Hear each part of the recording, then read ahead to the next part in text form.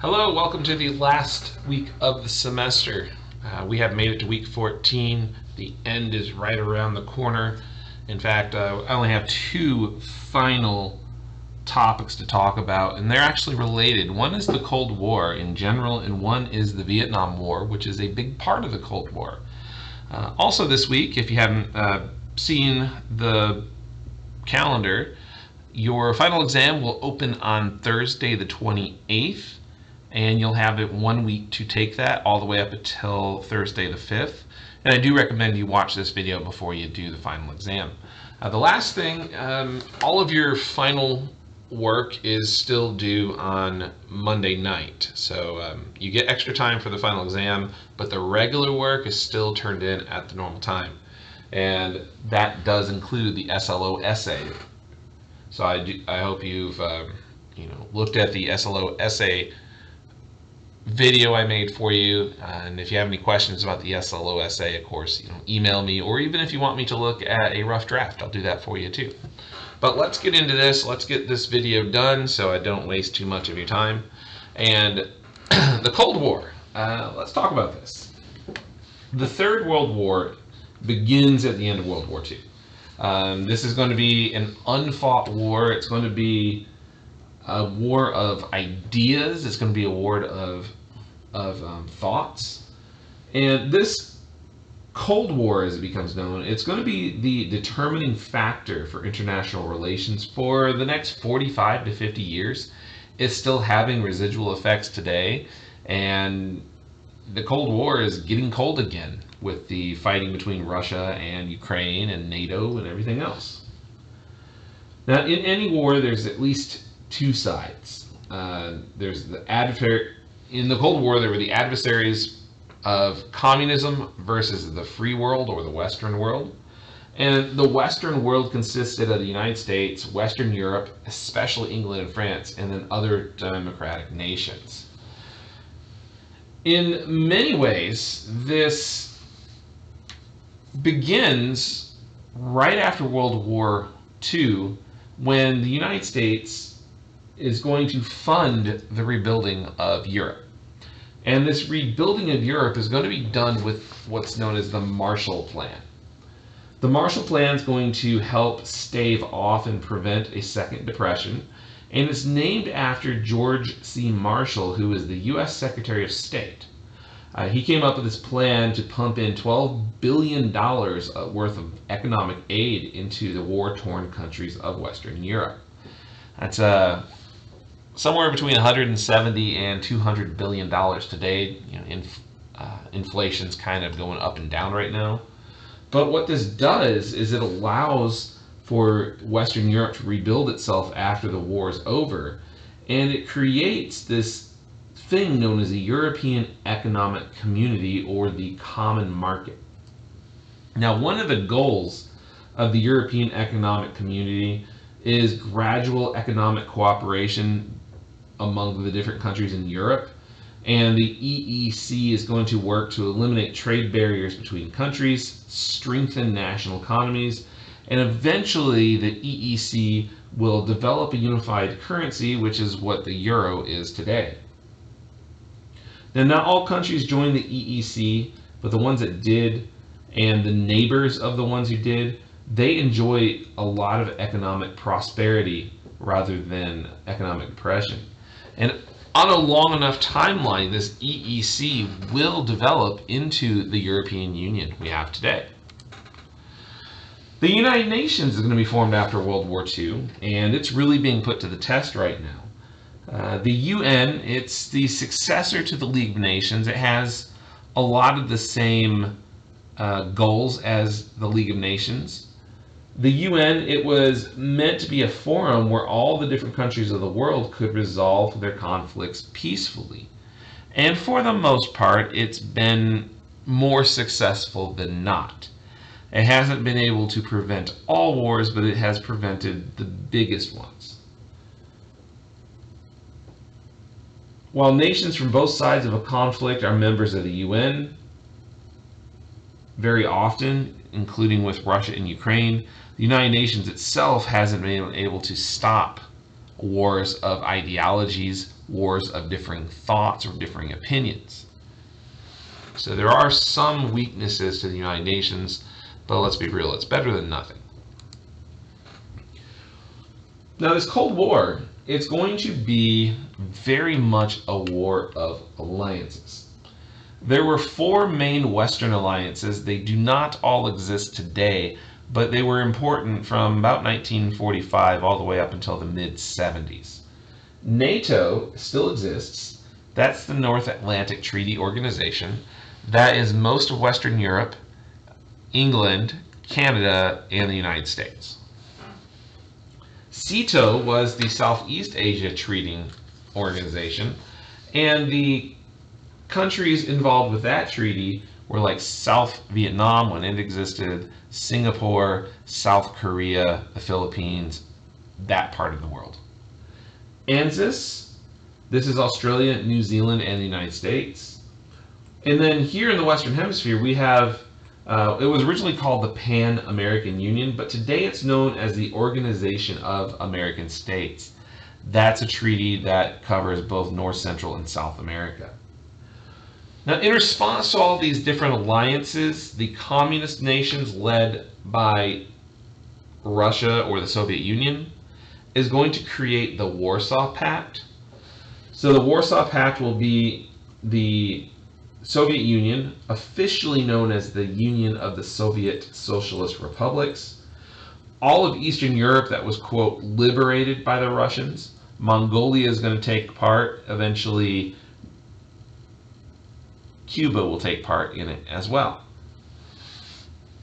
Now, what was the goal of the Cold War?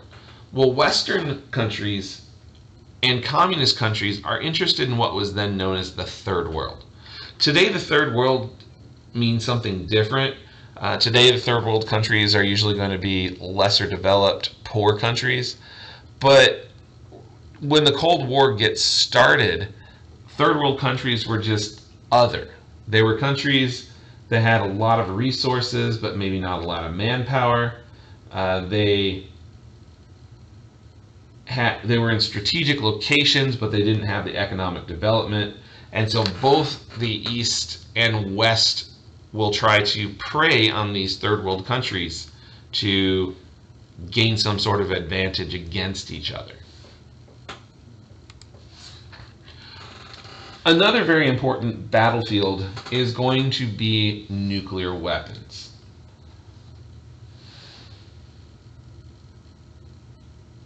The United States, of course, it is the first country to use nuclear weapons. It is also the only country to use nuclear weapons against an enemy.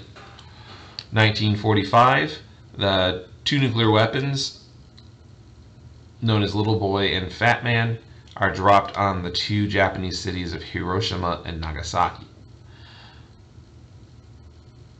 Very soon after those two nuclear weapons are dropped, the Soviets will employ spies to come and spy on the U.S. nuclear program. And before you know it, by 1960s, there are 6 countries with nuclear weapons.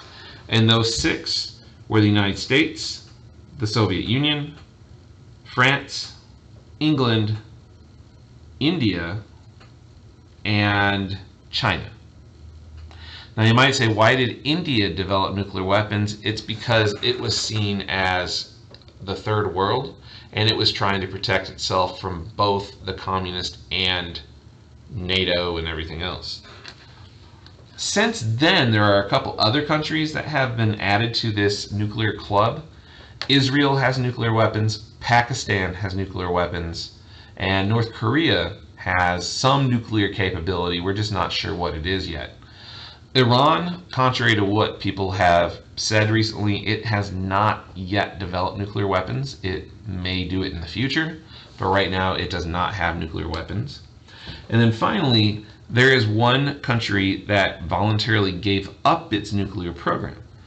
South Africa. They developed nuclear weapons, they tested a nuclear weapon, and then they gave everything up to the United Nations. They decided they did not need it. Now, over time, new types of weaponry are going to be developed. Hydrogen bombs are going to be developed, and that's a bomb that within a bomb. Like, it takes a nuclear bomb of the hydrogen variety, a separate bomb to launch that bomb. So you have to have a bomb within a bomb to set off the hydrogen bomb. That's how big and powerful it is. Then you have neutron bombs or radiation bombs. And there was even a bomb that was being developed with cobalt. But cobalt bombs, they were determined to be too destructive and too dangerous for full-scale testing. So both East and West they quit developing those. So a lot of the Cold War is based on the idea of more bombs, bigger bombs, better bombs. And all of this is being developed while the world's nations are signing test ban treaties, nuclear-free zone treaties, arms limitation treaties, and arms reduction treaties. So the amount of weaponry is restricted, the more powerful the weapons got.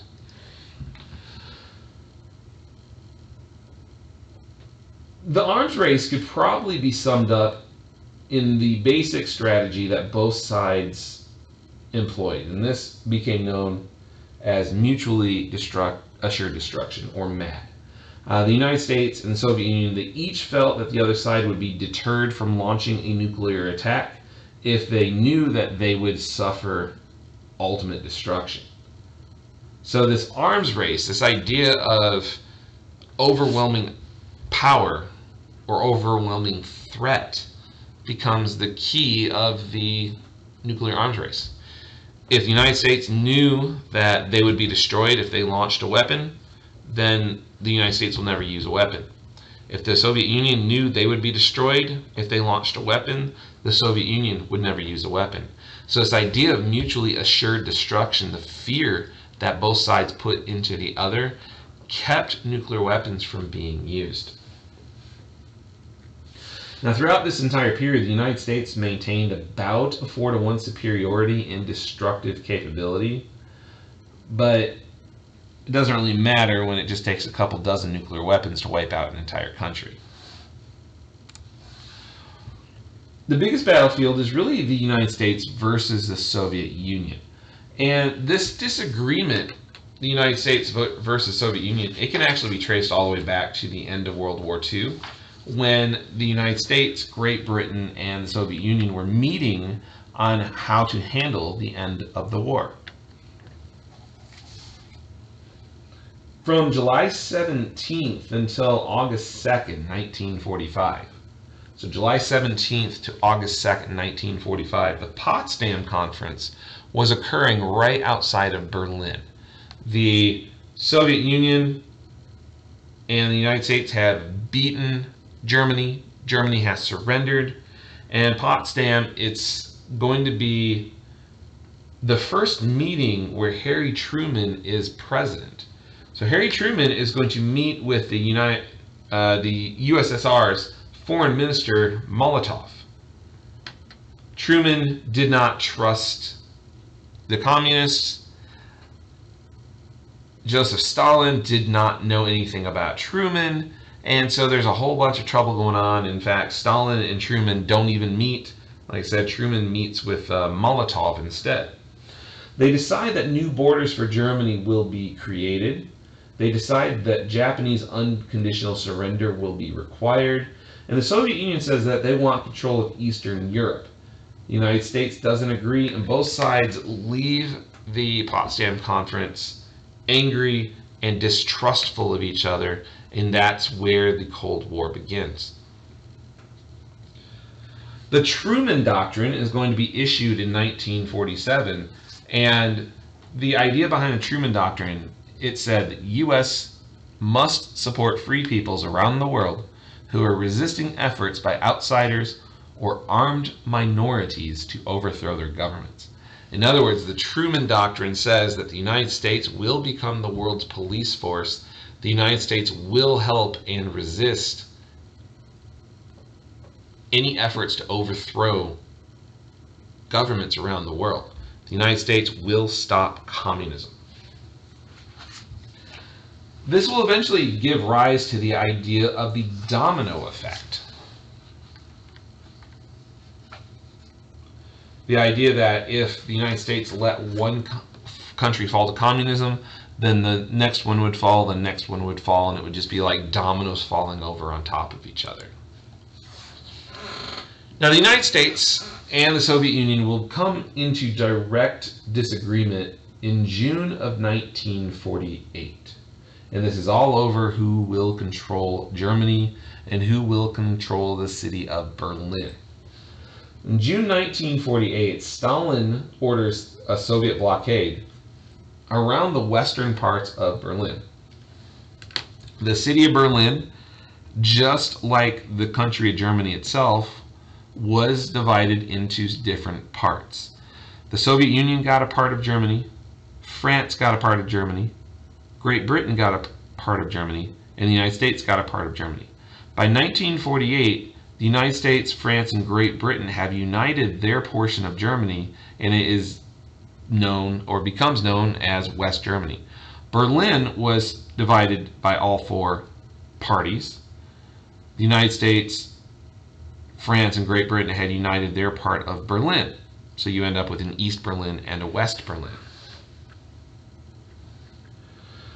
Well, in June 1948, Stalin is going to order that Soviet blockade around the western part of Berlin, and this is really going to be an effort to force the United States, Britain, and France to abandon the city. The only way that the West could access western Berlin was through the air. Well, over the next 10 months, the United States leads an effort to ship over 2.5 million tons of food, fuel, and supplies into the western part of the city. Everything West Berlin needed to survive was brought in by a constant stream of airplanes.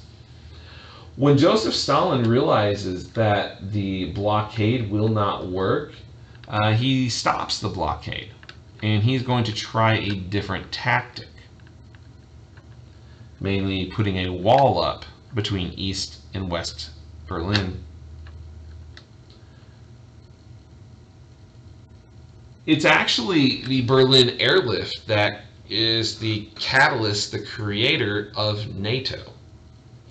And also, by 1950, the Truman government has decided that the United States can no longer rely on others to take the initiative in resisting communism.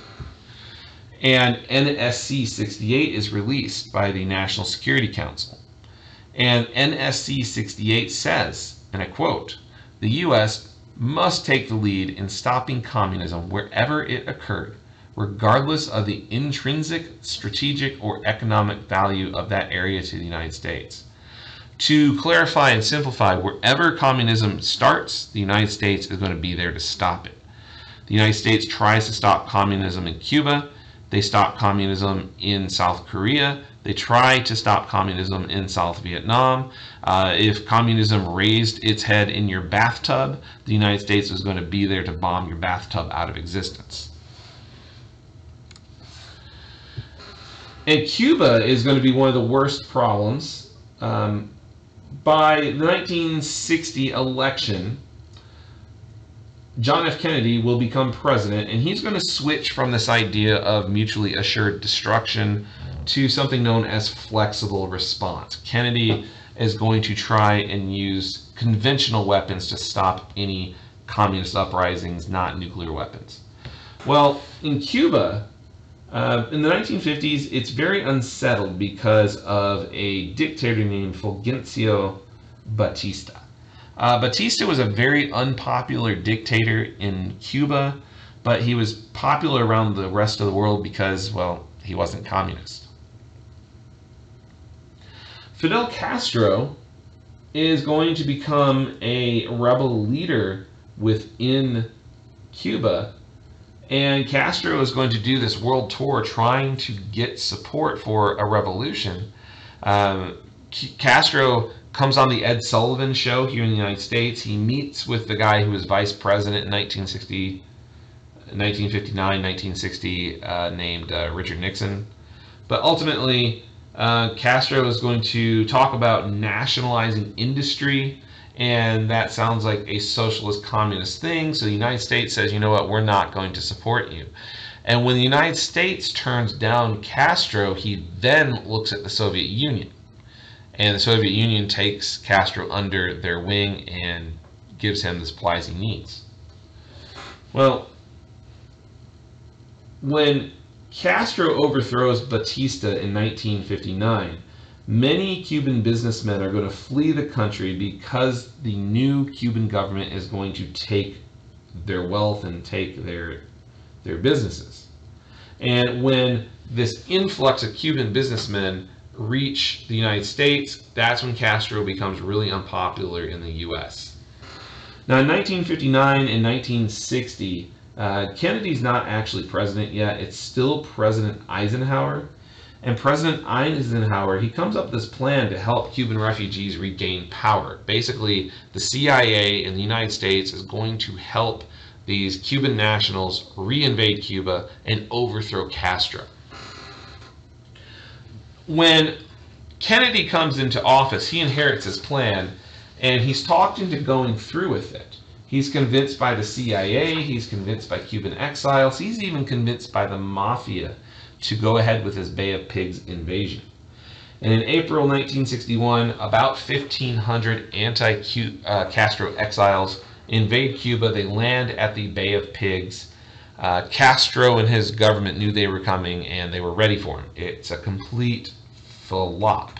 It's a fiasco. It's a failure. This is going to lead to some, intense dislike between Cuba and the United States. And before you know it, in early 1962, a U.S. spy plane is going to fly over the Cuban island, and it's going to take photographs that reveal that the Soviets are building a missile base and putting missiles in Cuba. And it's very likely that those were nuclear missiles. Now, Kennedy is going to respond strongly. JFK is going to go on TV and condemn this provocative threat on national TV. The American government is going to issue an ultimatum saying the missiles have to be removed, and the U.S. Navy is going to blockade Cuba. Basically, the United States is going to force Cuba to get rid of the weapons. Now, the Soviet premier, the guy in charge of the Soviet Union, his name was Nikita Khrushchev. Khrushchev tries to get the missiles ready for launch. U.S. forces are put on the highest alert, and even the preparations for invading Cuba are created. But then at the last minute, John F. Kennedy and Nikita Khrushchev are going to talk to each other, and the Soviet Union agrees to remove the missiles from Cuba if the United States will agree not to attack Cuba and remove missiles from Turkey.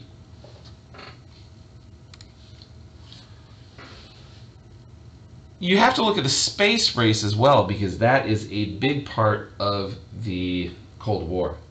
Now, the one area of the Cold War the Soviet Union really gets an early advantage is the space race. The Soviet Union, on October 4th, 1957, they're going to launch the Sputnik 1 satellite. And Sputnik 1 was about the size of a Volkswagen van, and all it did was emit an audible ping that could be picked up on a radio.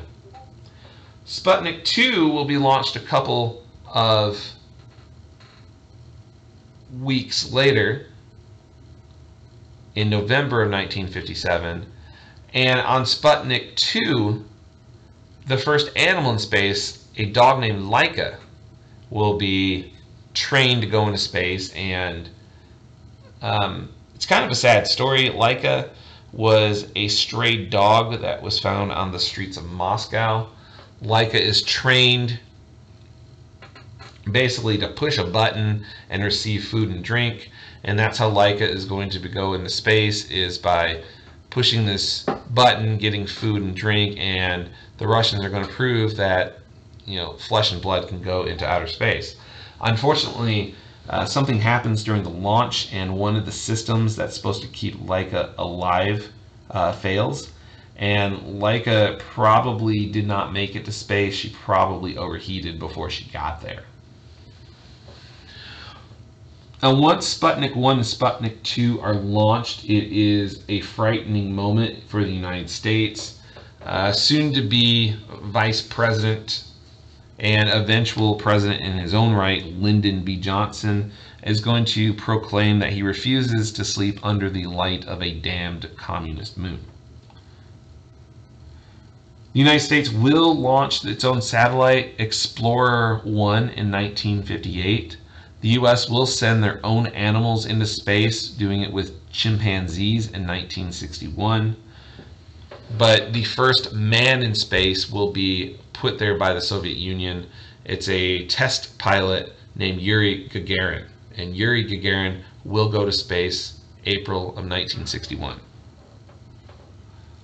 The U.S. does have person number 2 in space, and that's Alan Shepard. And Alan Shepard goes into space in May of 1961.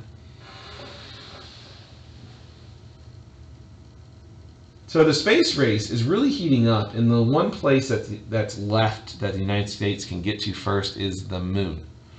And John F. Kennedy is going to very famously promise to be the first country to put a man on the moon. He guarantees that the U.S. will put a man on the moon by the end of the decade. However, they never say if the decade is 1969 or 1970 because they wanted to have a little bit of wiggle room. When the plan to get to the moon is put into place, the National Aeronautics and Space Administration, aka NASA, is created. NASA takes up something like 20% of the entire federal budget, and 3 programs are created from NASA: the Mercury program, the Gemini program, and the Apollo program. All 3 of those programs are meant to work towards the goal of putting a man on the moon. So the Mercury program is basically going to test out the systems and see if people can go around the Earth.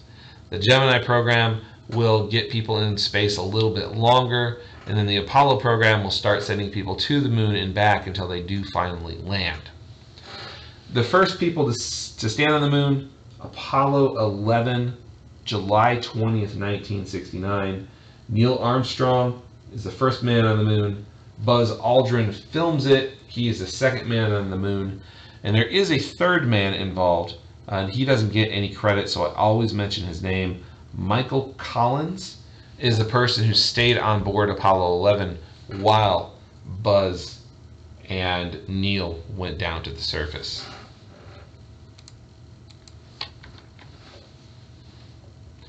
Now, shifting gears, I want to talk about the Vietnam War, and this is really just a little bit of Vietnam history. I'll try to go through it kind of quick and just touch on the highlights of stuff that I think you need to know for the final exam.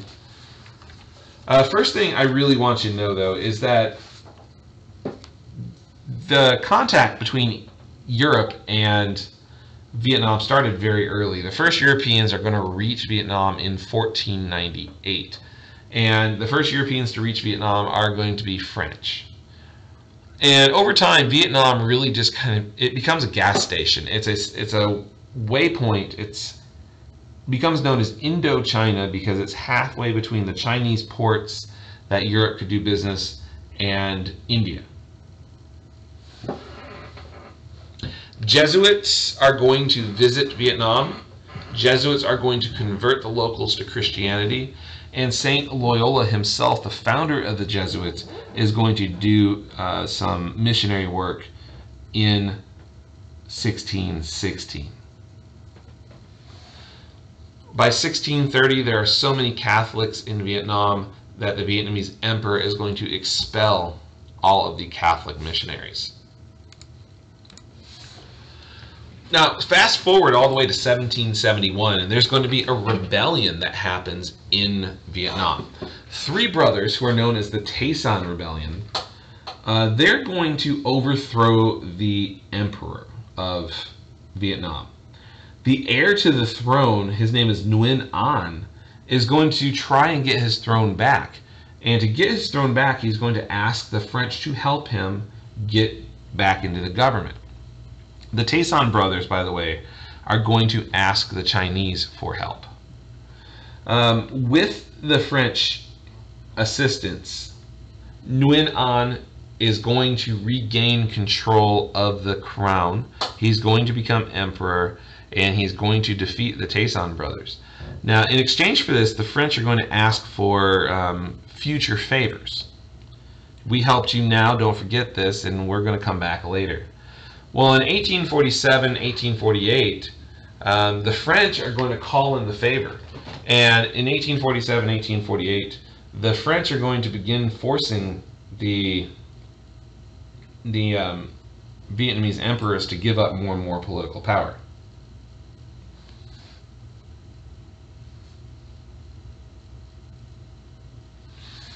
By 1883, Vietnam is completely and totally under French control. There is still technically a Vietnamese emperor, but the Vietnamese emperor can't leave the palace. They're stuck in the city of Hue, and they cannot leave.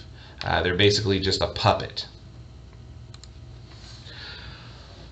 Almost as soon as the French take over the Vietnamese government, a resistance movement breaks out, and this resistance movement lasts about 10 years. It's known as loyalty to the king. The idea of the loyalty to the king movement was to overthrow the French and return the Vietnamese emperor to power. Now the movement's going to end when the emperor is deposed and then put into jail by the French. Now fast forward again to the year 1916, and there's a child emperor. He's a 15-year-old named Duy Thanh.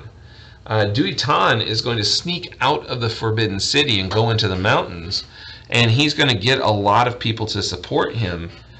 And a rebellion led by the emperor is going to break out against the French.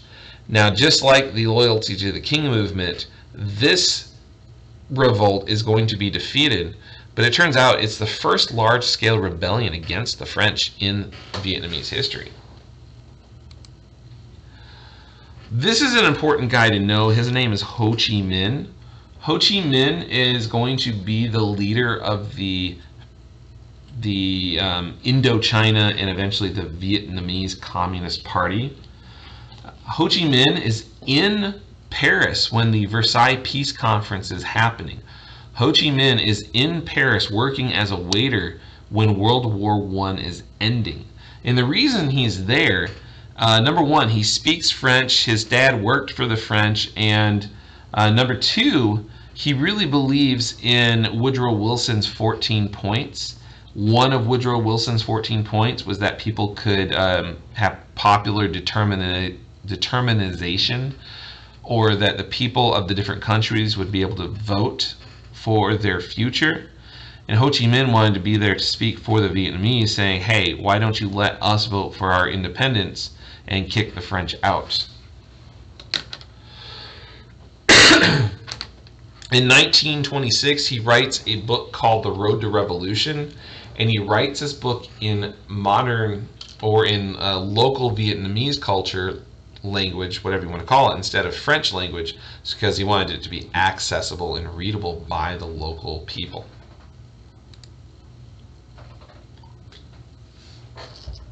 There is fighting in Vietnam during World War II. In fact, Japan is going to gain control of Vietnam from the French, and the Japanese are going to use Vietnam as a food source and a resource bucket, if you will. Ho Chi Minh is going to gather a group of resistors against the Japanese, and when the United States finds out that Ho Chi Minh is fighting against the Japanese, the United States agrees to provide Ho Chi Minh troops, weapons, and training for the troops. Now, Ho Chi Minh is going to appoint a guy named Vo Nguyen Giap to be his top general. And this is a pretty top guy. He had fought in the Chinese Civil War. He was professionally trained in how to do underground guerrilla warfare. And he was very capable. And he knew history, too, because his prior job was a history professor. By 1945, Japan knows that they're going to lose, so they try to set up an independent Vietnam, and they give power to the Vietnamese emperor, a guy named Bao Dai. On August 28th, the Japanese are going to surrender to Bao Dai and Ho Chi Minh, and Ho Chi Minh is going to declare an independent Democratic Republic of Vietnam on September 2nd of 1945. The problem is, though, nobody in the West is going to listen to this. Now, from a few minutes ago, you saw the screen or the slide, whatever you want to call it, about the Marshall Plan. Well, some of the Marshall Plan money that was given to France was used to reconquer and retake French colonies. So in February of 1945, the French are going to try and reassert their dominance over their colonies in Southeast Asia. This colony as a whole was called Indochina.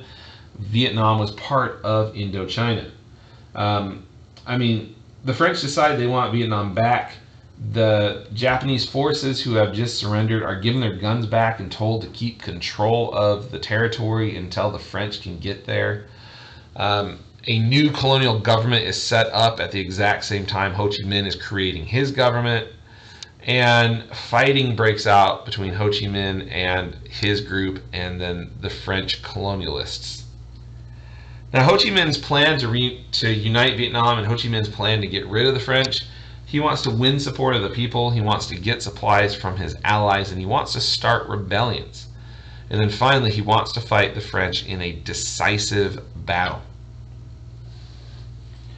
In the fall of 1953, Ho Chi Minh helps start a rebellion in the territory of Laos, and while the French army is busy putting out that rebellion, Vo Nguyen Giap is going to attack a military base known as Dien Bien Phu. Now, if you've never heard of Dien Bien Phu before, it was a military base down in a valley surrounded by mountains.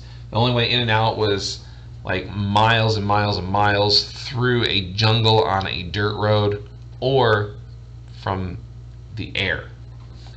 Well, when Vo Nguyen Giap begins the fight on Dien Bien Phu, the first thing he does is takes out the airstrip, the landing strip, which prevents the French from bringing in reinforcements. And by the time this is all done, it's a horribly embarrassing defeat for the French. And it's going to be the start of the end of French control in Indochina. Now, both the French and the Vietnamese government are going to agree to hold elections in 1956. These elections would be to decide whether Vietnam would be either a westernized country or a communist country. And the elections never happened because the pro-French keep putting it off and off and off, and eventually the pro-French are going to call for a separate independent country in the south. This becomes the country of South Vietnam, and a guy named Ngo Dinh Diem will become the president of South Vietnam. Now, Ngo Dinh Diem, he is not a good guy. He's just not communist, so he's supported. The United States is going to start supporting South Vietnam with direct military aid and direct economic aid, and this is seen as propping up one of those dominoes when it comes to domino theory. When the 1956 elections don't begin, the Communist Party reactivates all of their guerrilla soldiers. The guerrilla soldiers known as the Viet Cong begin launching attacks throughout South Vietnam to try and force these elections to happen.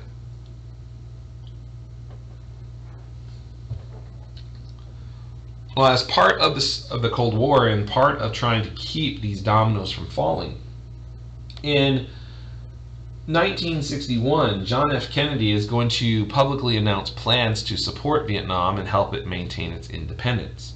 So more and more military aid, more and more economic aid is going to be set into South Vietnam. By the end of 1961, the first U.S. troops are in South Vietnam. They're there to observe and help train the South Vietnamese army. And then by the end of 1962, we went from 1 soldier to about 11,000 soldiers.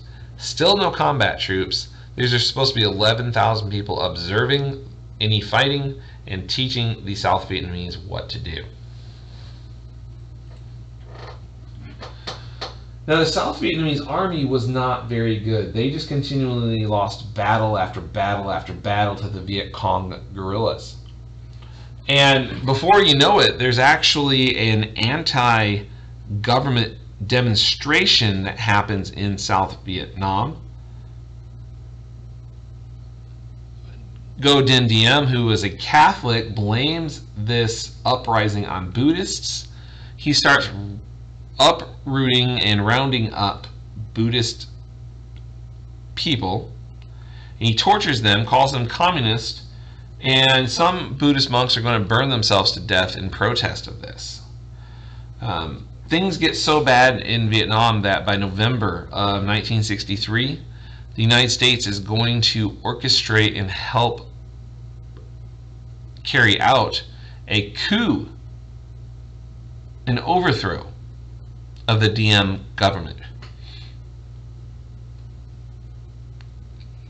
Now, this starts a long series of events. Between November of 1963 and July of 1965, South Vietnam has 10 different governments, and it is very, very unstable. The Gulf of Tonkin incident is a made-up incident that was used by President Lyndon B. Johnson to justify getting deeper into Vietnam and trying even harder to prevent the domino of South Vietnam from falling.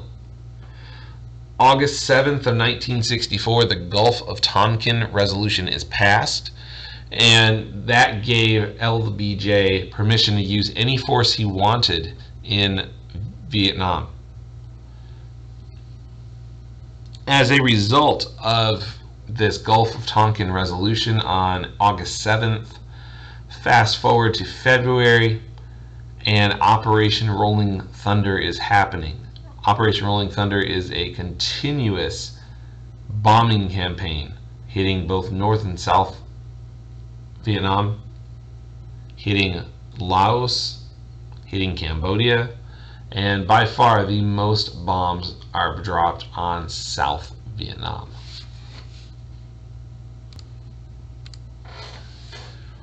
This is when the first combat troops arrive. The first soldier meant to actually do fighting arrives on August 8th, 1965. A little less than 4,000 U.S. Marines are going to do a World War II style landing. They're going to storm the beach of Da Nang, and when they get off the boats ready to shoot people, they're welcomed by locals who say welcome to Vietnam. By the end of December 1965, there's over 200,000 U.S. troops. By 1968, there's over 500,000 U.S. troops, and also South Korea is contributing another 200,000 troops on top of this.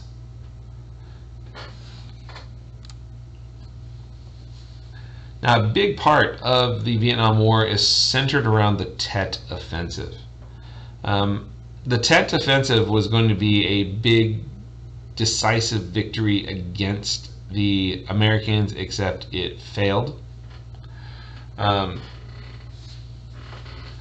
By 1968, the United States was telling its people that the war was being won, that the war would end any day, and the Tet Offensive, it's going to be an attack by North Vietnam on South Vietnamese cities. It's coordinated.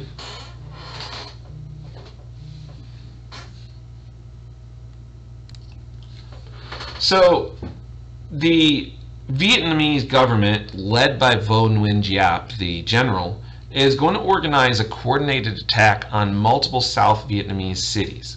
In fact, over 100 cities, towns and villages will be attacked at the same time. And this is at a moment where the U.S. government is telling the U.S. people that the war is almost over.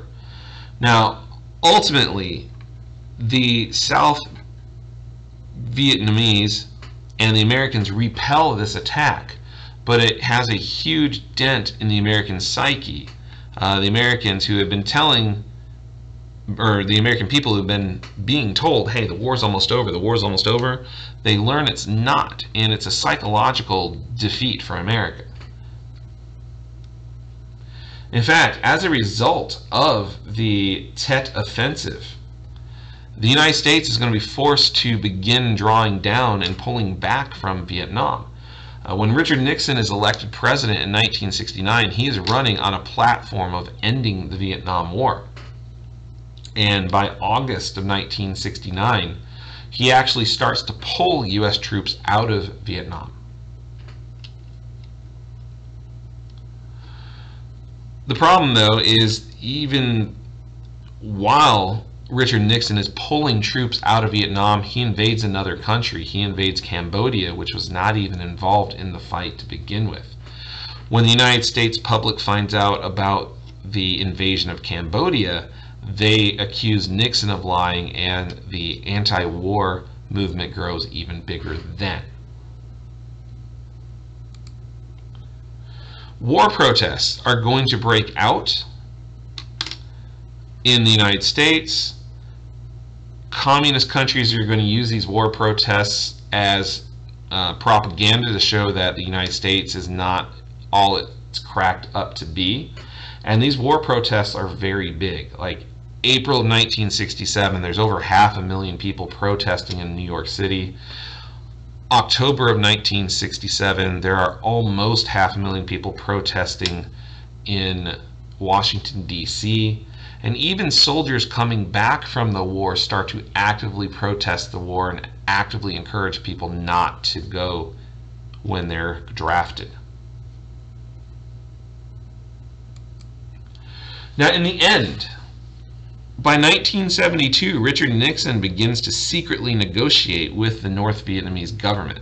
Not even the South Vietnamese knew this was happening. A ceasefire is agreed to at the end of January 1973, and the ceasefire agreement basically said the United States will leave the country by the end of March. By the end of March 1973, all U.S. troops are gone. An unsteady peace is left over, but by 1974, the North and South are already fighting each other again. And despite promises from the United States that they would come back and help South Vietnam if the fighting started again, the United States does not do that because it was, well, not politically possible. So by the beginning of 1975, the South Vietnamese government has lost control of most of its territory, and by April 30th, 1975, the capital city, Saigon, falls to the communist forces, and it's renamed Ho Chi Minh City. And if you're curious about that picture right there, this is from the last days of the American presence in Vietnam. That's a helicopter on the roof of the U.S. Embassy, and at the last moment, the United States tried to rescue as many Vietnamese civilians who had helped the American government and get them out of the country, because there were real fears that they were going to turn up, dead or be put in prison. But the Vietnam War, it's going to be probably the biggest flashpoint of the entire Cold War, which is why I make that a separate lecture there. And I tried to keep it as short as possible, but the Vietnam War, it's absolutely a fascinating 15 years or so. Okay, so that's it for this. You've gotten all the lecture material for the semester. I will try to put out some sort of study guide for you, but the easiest way to study is to go back and watch these videos and go back and look at these PowerPoints. So make sure you do spend some time doing that before you try to do the final exam. It has been a pleasure. I've gotten to know some of you. I appreciate that. Hopefully I'll see some of your faces in a classroom next semester or maybe in the fall. But in any case, I have enjoyed it, and I wish you good luck on your final exam. We'll talk to you again. Bye-bye.